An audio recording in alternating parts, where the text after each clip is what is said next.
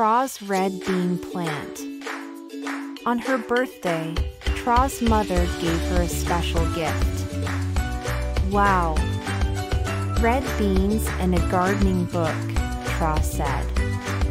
Now I can grow my own red bean plant. First, plant the seed, Tra read. So she did. You're doing great, Tra, the book told her. Now, water it. La la la. Tra sang as she did just that. My red bean plant will soon grow up, Tra told her friends. You have to water it a lot to keep it healthy, they said. Just like kids have to drink a lot of milk to grow big and strong.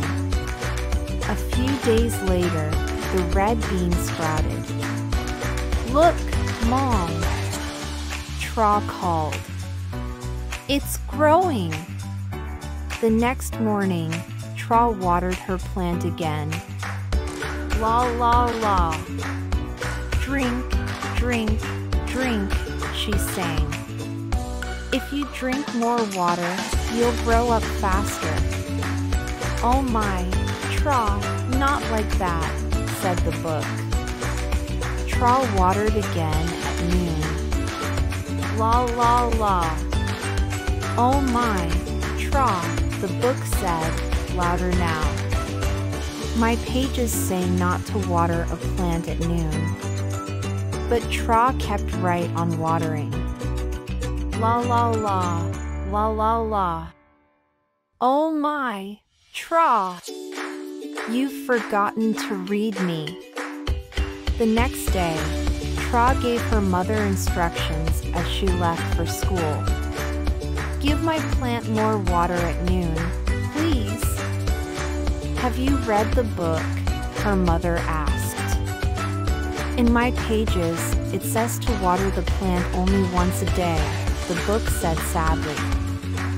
Oh my, Tra!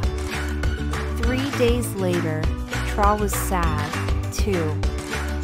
My poor plant, she cried.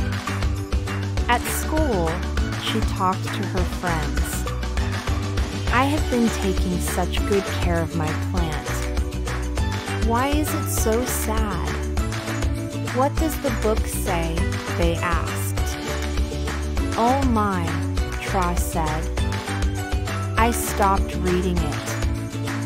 At home, Tra showed the plant to her mother. I'm sorry, Mom, Tra said.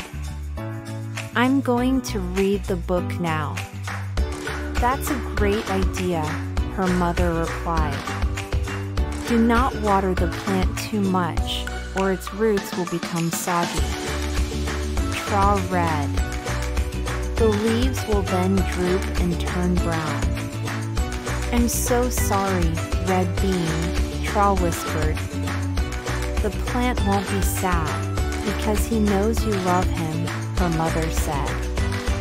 You can show him your love by learning how to take good care of him. You can also say sorry to the book, because you ignored her. She needs your attention, too. A few days later, Red Bean was healthy again. Now Tra and her gardening book were best friends.